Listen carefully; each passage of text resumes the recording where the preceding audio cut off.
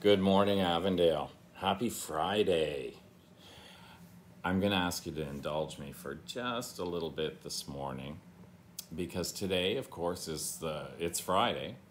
It's the last day of the week. It's the last school day of this first month of 2021. It was this week, a year ago, when the first case positive of COVID-19 was identified in Canada. It was this month where our neighbors to the south ushered in a new era, not only for themselves, but for the world, hopefully, with a new president.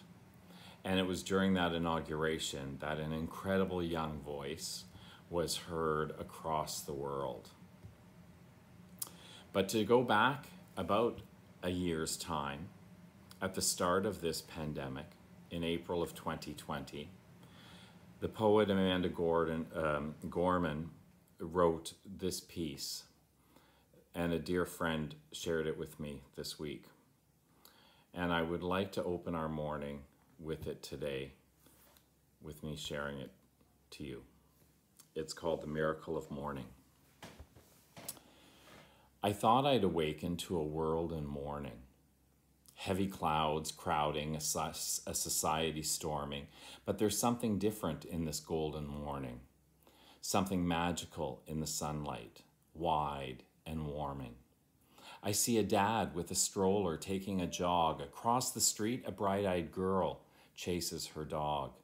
A grandma on her porch fingers her rosaries. She grins as her young neighbor brings her groceries. While we might feel small, separate, and all alone, our people have never been more closely tethered. The question isn't if we can weather this unknown, but how we will weather this unknown together. So on this meaningful morn, we mourn and we mend. Like light, we can't be broken even when we bend. As one, we will defeat both despair and disease. We stand with healthcare heroes and all employees, with families, libraries, waiters, schools, artists, businesses, restaurants, and hospitals hit hardest. We ignite not in the light, but in lack thereof, for it is in loss that we truly learn to love.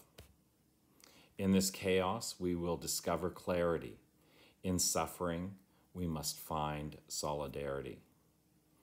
For it's our grief that gives us our gratitude, shows us how to find hope if we ever lose it. So ensure that this ache wasn't endured in vain. Do not ignore the pain.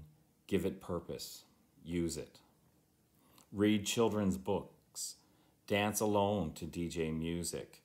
Know that this distance will make our hearts grow fonder. From these waves of woe, our world will emerge stronger. We'll observe how the burdens braved by humankind are also the moments that make us humans kind. Let each morning find us courageous, brought closer, heeding the light before the fight is over. When this ends, we'll smile sweetly, finally seeing in testing times we became the best of beings. Amanda Gorman, April 2020. Have a wonderful day, a wonderful weekend, and as we usher in a new month, let's hope for wonderful, wonderful beginnings.